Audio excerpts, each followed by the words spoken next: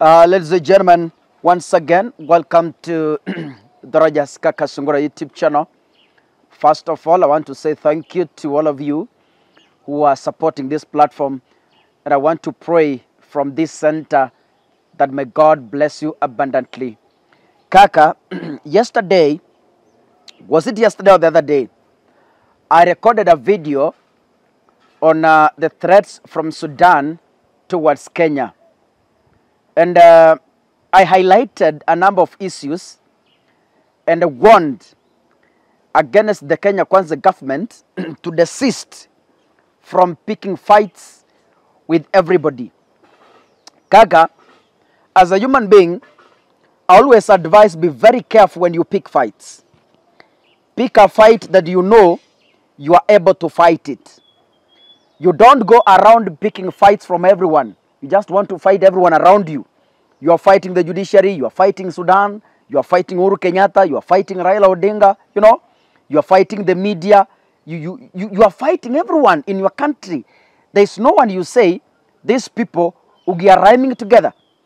I have seen you guys accuse Uhuru Kenyatta, and you say Uhuru Kenyatta is sponsoring maandamano. Now, I wonder, is Uhuru also sponsoring the judiciary to overturn the 2023 finance bill? Today, most of the Kenyan government, our government websites were down, including the e-citizen. Now let me ask you, is Uhuru also funding the hackers? I'm proud of this because, I'm saying, I'm not proud because they have attacked the websites, but I'm saying I'm proud because the government has responded. This is what we have been waiting for. And if we are not very careful as a country, if we are not careful on how we pick our fights, then I think we are sinking as a country. And as I said, the Kenya Kwanza days are numbered. If they can't be very careful on who they are picking fights with, right? Nataka nirudie kwa Kiswahili. Nasema hivi, Kenya tusipochunga wale watu ambao tunapigana na wao, tutapotea kama taifa la Kenya. One morning you guys will wake up and you find you cannot access your money in your bank. Like what has happened to the e-citizen. We woke up in the morning, we cannot access the e-citizen services. We woke up in the morning, things like M-Pesa isn't working. Woke up in the morning, so many websites were down. Then I was like, okay, this will be the trend. This is what the government is saying. Statement on the attack of the e-citizen platform. The government of Kenya would like to make the following statement regarding the e-citizen platform. Number one, over the past 1 week, there have been unsuccessful cyber attacks attempts targeting both the government and the private sectors. The e-citizen portal is among the targets of these unsuccessful attacks. The attack on the e-citizen platform entailed an unsuccessful attempt to overload the system through extraordinary requests with the intention of clogging it, but our technical teams blocked the source IP address where the requests were emanating from.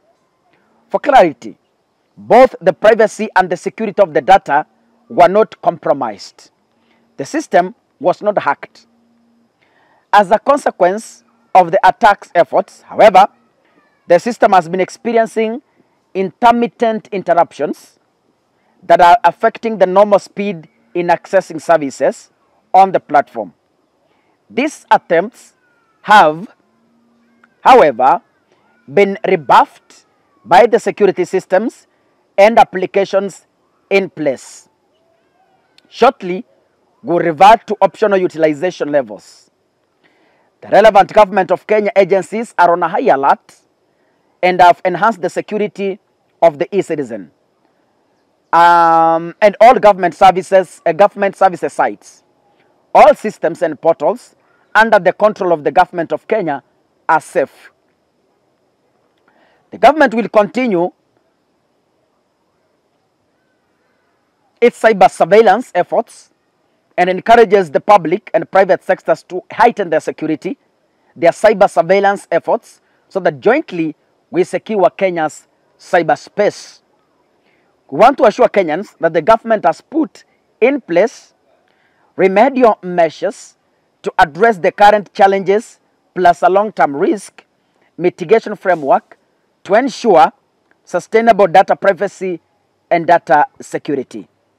Signed, Eliud Owalo, Cabinet Secretary, Ministry of Information, Communication and Digital Economy.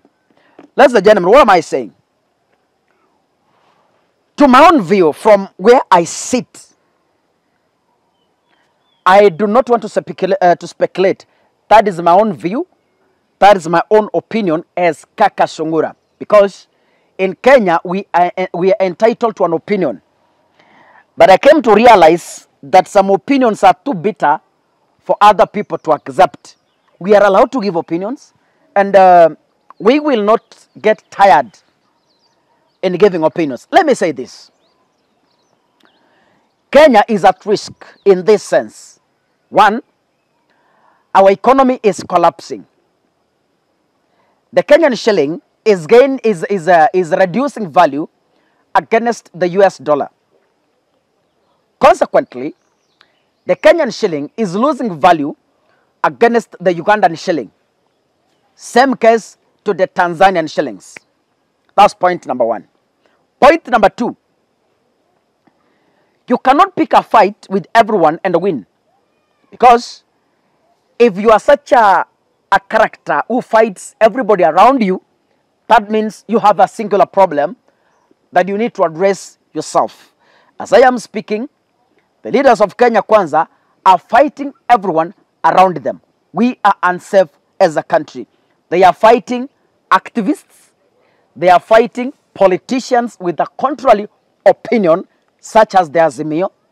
You are fighting your own media. You are fighting your own judiciary. You will soon fight the parliament. So there is no one you are agreeing to. Everybody is being sponsored. Bloggers are sponsored by Uhuru. Activists are being sponsored by Uhuru. Media is being sponsored by Uhuru. Judiciary is being sponsored by Uhuru. Even the attacks, very soon you will hear Rigathi say they are being sponsored by Uhuru Kenyatta. That's point number two. Point number three. As a president, you are supposed to assign a symbol of national unity, as the Constitution says, Article 1. So, as a president, if you fail to unite a country after the election, definitely that is one sign of failure. Because one of the key responsibilities, one of the key works of the president after an election is to see how to unite a polarized country, not only in Kenya, across the world. When an election ends, you find a country is polarized. It is the responsibility of the president to make sure that he has brought the country together by stretching a hand to the opposition. Ruto has failed in doing so. What we are seeing here is chest thumping from both Ruto, Rigathi, and the Kenya Kwanza affiliated political leaders. That's what we are seeing. Point number three. As a country, we have been pushed into lies and propaganda. As a Kenyan, you cannot be sure on what is happening next in government. Today, you are being told we are offering free feeding programs in schools, which has never existed. Number two, you are being told as a country we have established an economy, while our own shilling is losing value. You wonder which economy has been stabilized. Tomorrow you hear, oh, as a government, we have made sure that young people are having jobs. In reality, when you wake up, young people are shouting on the roads, demonstrating, and carrying pankas to nataka kazi. Tomorrow here they say, next week, we are lowering the cost of fuel.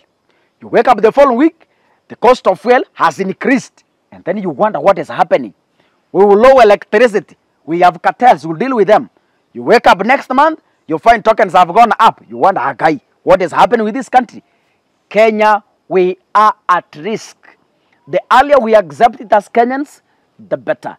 If we hide our heads in the sand, ladies and gentlemen, you will wake up tomorrow and find you cannot access even a shilling from your all savings in banks. God bless you, ladies and gentlemen. See you in the next video. Asanteni sana.